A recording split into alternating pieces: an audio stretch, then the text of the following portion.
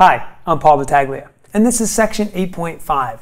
I'm joined by Gabe and Brittany today, and I know you're probably wondering why we have these titles here, which we'll get to in a minute, but we're really trying to give you an idea of how maybe you can structure the lessons. And Brittany, I think a good place for us to start off is probably the fundamental accounting principle. So talk to us a little bit about how you go through that with your students. So before even mentioning the fundamental accounting principle, I like to just give my students an example, say, all right, well, let's say we have 5 types of ice cream. Okay. And then we have 3 toppings. Okay. And then we have 2 different syrups. Okay. Well, how many sundaes can we make out of that? And so that gets them thinking about the fundamental accounting principle without even knowing it. And then I'll actually define it for them. Right. And then I'll say, well, what if order matters? What if we have repetition? Right. Then where do we go from here?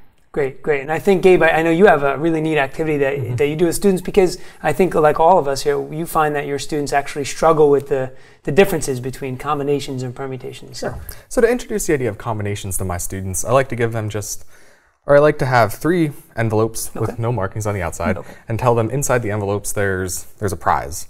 And while doing combinations, they'll be the same prize. So I'll tell them, I don't know, $100, $1, just something. Just fake money. Right, sure. So what I'll do is I'll walk around the classroom and I'll give one student the first envelope, another student the second envelope, and another student the third envelope. And I'll say, you know what, I don't really like you 3. I'm gonna choose 3 other students. So I'll take the envelopes back and I'll say, oh, well, I'll give the first envelope to you, second envelope to you, and the third envelope to you. And as I'm going about this, we'll have conversations about, well, how many different ways out of 20, 30 students can I choose 3 winners? Right. And from here, well, I'll sort of introduce this idea of what a combination is and really emphasize that the order that I pass these envelopes out doesn't really matter. It doesn't matter if I give one to Jimmy and then Steve, or Steve and then Jimmy. Right. They both end up with the same amount of money. But then I come back and I have 3 envelopes. This time, one has $1 million inside of it, one has $100, and one has $1. Right. So here I walk around and I'll just choose 3 students at random, pass out the envelopes, pull the same trick where I say, I don't really like you, let's give them back, and I'll pass it out to 3 different students.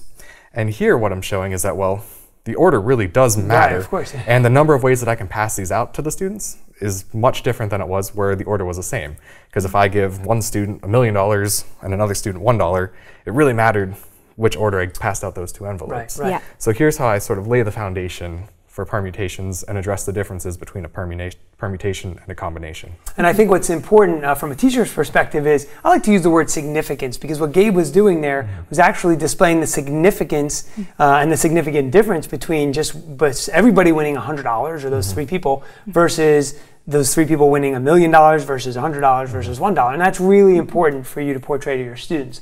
So let's just suppose that maybe through that example, you kind of get through them a little bit, but you'd like to maybe kind of spice it up and make it a little bit more kinesthetic. So hence the titles we have here. So same idea as Gabe, really nothing majorly different. But the idea here is to give students an understanding that, okay, if there were 3 of you here, and you can pick any 3 students you like and say, let's come on up to the front of the class here and let's talk about the way we arrange you. Let's say we're going to take a photo of you guys, and we talk about whether or not the photo is considered different or the same.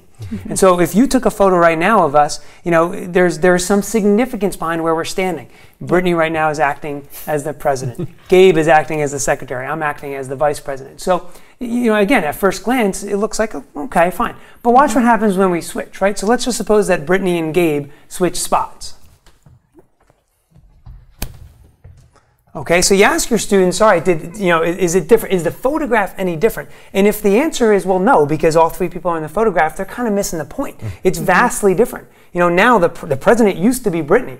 It's not anymore. Now it's Gabe. So it's really, really a nice little thing just to show people just the significance of permutations versus combinations. Now, Brittany, talk to us briefly about maybe some calculator issues that come up.